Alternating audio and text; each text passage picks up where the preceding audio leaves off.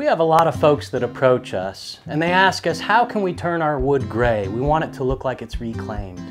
Or they'll say, we've got some gray wood and we want to make it bright again. How do we do that?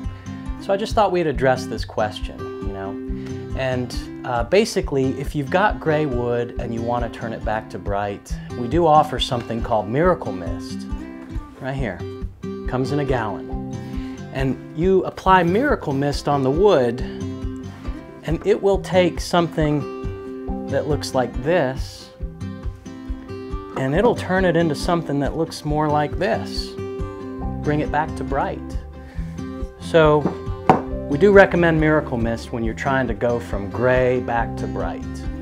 And then on the flip side of the coin, when it comes to taking something bright and making it look gray, you can find recipes online how to do that, which is basically white vinegar and steel wool. You put the steel wool in the white vinegar in a bucket, and then you put a rock on top of the steel wool to weigh it down and keep it below the surface of the white vinegar.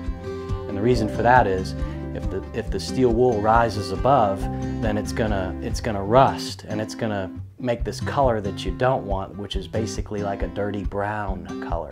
So you keep the steel wool below the surface, and you let the white vinegar will melt the steel wool. So after it melts it, which takes 2 or 3 days, you're gonna stir that up, and you're gonna dip your brush in it, and you'll apply it on the wood, and you leave it outside for a couple weeks, and within a couple weeks your wood turns gray. The hardest part about it is getting the formula just right. You gotta have the right amount of vinegar and the right amount of steel wool in order for this to work. And you just have to read online and figure out what the right chemical mix would be for that. I also wanted to mention this. This is called NBS 30, stands for No Bug Stuff, made by Outlast. And this is good to help keep boring bees off of your wood.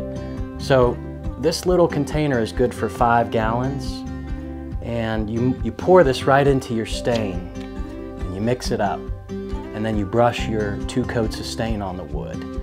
And this is good for outdoor use to keep the boring bees off of your wood.